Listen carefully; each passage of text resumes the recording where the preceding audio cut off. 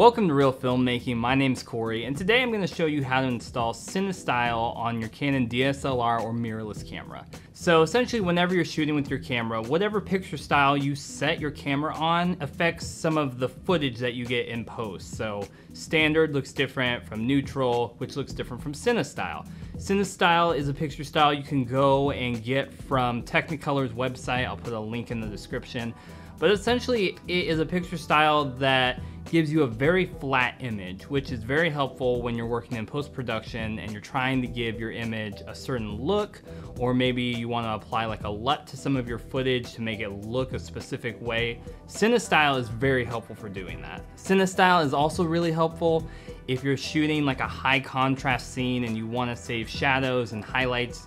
Cinestyle, when you shoot with it, kind of balances them all out, and it helps you to retain the most data possible between the shadows and the highlights. So without further ado, I'm going to show you how to get this set up, and the only things that you'll need are your camera and a USB cable to connect your camera to your computer. So let's go. So the things that you'll need to install Cinestyle are your camera and a USB cable. Most cameras come with a USB cable. If not, you can pick one up for really cheap someplace. Now the first thing you're going to want to do is pull up the Technicolor Cinestyle website, which is, you can go to technicolor.com/Cinestyle, and then you're also going to want to go to the Canon website and search for EOS utility is the easiest way to find it, and you're going to want to select your make of camera. They have a whole list here. I'm using the Canon 60D. I would click on the 60D. It's gonna load, it's gonna give me the different things that I can download for the camera. So different drivers, different other things.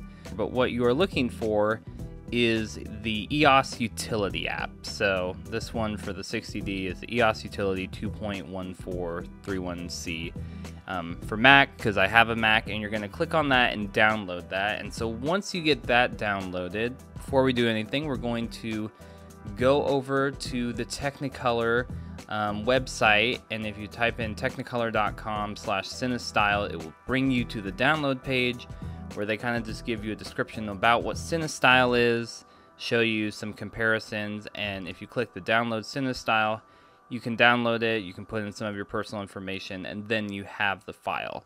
So next we're going to want to take our camera and our USB cable and hook them up to our computer. After we've installed the EOS utility, power it on. Make sure that you are in the manual photo mode. That's going to be important here. So you turn it on, your EOS utility should launch after you've installed it, and we're going to want to go to camera settings, remote shooting. So click that, and then you're brought to this menu that allows you to control the camera remotely from your computer via the USB cable. But what we need is we need to go here under the shooting menu and make sure that you have clicked on the camera icon, and you're going to want to click on picture style.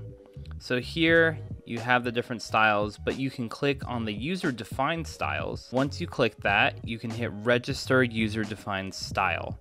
So now in the user defined styles, you can look for the specific file type that shows up to load a picture style.